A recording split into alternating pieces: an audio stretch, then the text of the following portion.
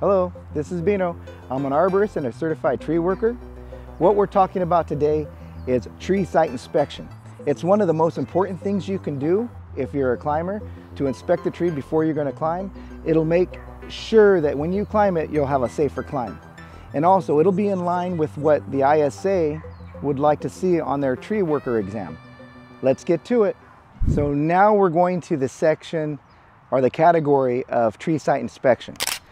And if you're taking the ISA exam, what you would do is you'd be called over to the tree and your evaluator would basically just say, perform a tree site inspection. Okay, so with that, you wouldn't want to just stand there, like stand at a certain point, look at the tree and just stand and name everything that you think is wrong with the tree, or, you know, you just wouldn't want to do that. In the inspection, the evaluators want you to actually demonstrate a full-on inspection. Like if you were at work and you're going to climb a tree and you want to get to know the tree before you climb. So things that they would want you to do is to, from a distance, look at the tree, and then you're going to look for different things. You're going to look for structural defects, and from a distance you might not be able to see any structural defects. Definitely want to look for power lines or electrical, any kind of thing like that. And then you're going to look for like vehicular traffic, pedestrians, traffic, maybe obstacles. And then you want to go further and see any of the structural defects, or call them out if you see them in the tree. So just stand there and just say, tree looks good, you'll be marked points. So in this category, you could lose 6 points, and 6 points is pretty big. So you want to do your best to make sure that you don't lose points during this section. It's not pass fail, but you can lose up to 6 points. Really important to do your best at inspecting the tree.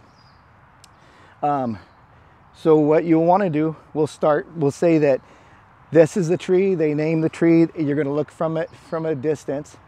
You're going to say, from here, I don't see any electrical lines. That's one of the most important things that you want to pay attention to.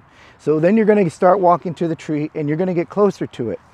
As you're walking, you want to make sure that you're checking out the ground, what's around it.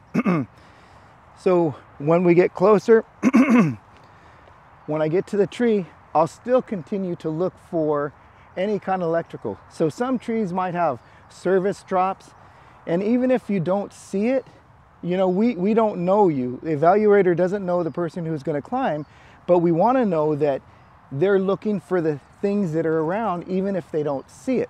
So you've already said there's no electrical lines, and now you're going to look through. There's no electrical lines like service drops going through, or there's no conduit on the tree that would supply electricity. So you're going to look for, now you're going to walk around the tree.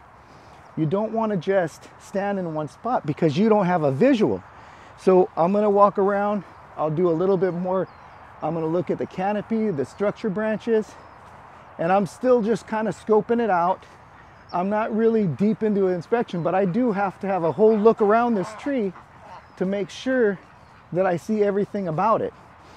So now I've already done my once around, and now I can better judge the tree. So I'm going to mention, hey, there's a structure I have to worry about. There's a sidewalk near the area. There's no streets, so I don't have to worry about vehicles. Now I'm going to start looking at the tree. Now for me, I like to look at the structure of a tree. So you get closer to the trunk, and you can see on this tree there's a big girdling root. Okay, so it is a defect, but this girdling root is not something that I'm really concerned about because it still looks solid.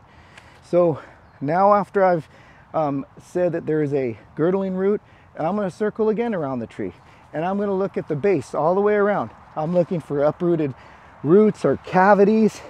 If I don't see cavities, I'll say there's none. Make sure there's none. Now after I've done the root flare, and that looks good, I'll mention that the root flare looks good.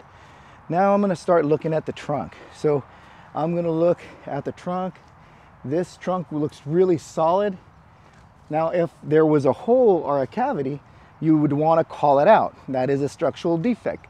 So you would call out, hey, it's a cavity, but The tree looks still solid. I can continue to, I can climb. I'll go from the roots. I've seen the trunk. Now I'm going to go to the branches. I'm going to look at the structure of the branches. So I've already done my once around a couple of times. I'm looking at the structure of it. There's no broken branches. There's no cavities. I don't see any pests. There's no like raccoon nests or bees or wasps. So that all looks clear.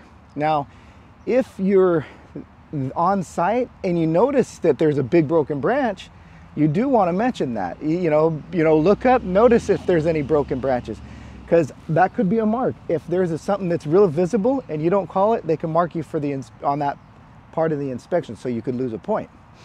So now that you've done all of that, you've looked at the canopy, you've named all of those things, now go through your mind real quick. Make sure that you've labeled everything that you wanted to label, and then you let that evaluator know that the tree looks safe to climb and I'm ready to do my climb.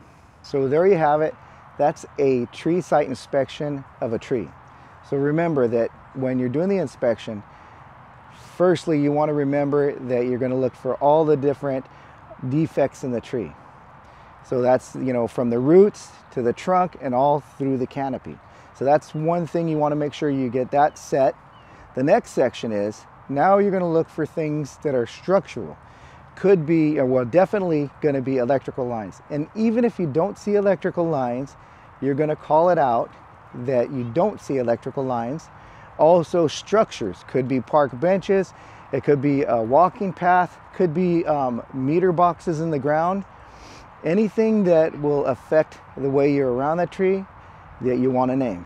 Next, you're going to go to like other obstacles, say like pedestrians in the area, other workers, other things. You want to name that also. The very last thing you want to think about, now you'd probably be under the tree and you're looking. If you actually see defects, you want to call those out. Defects, it could be even nests, it could be bees, something like that you want to name out.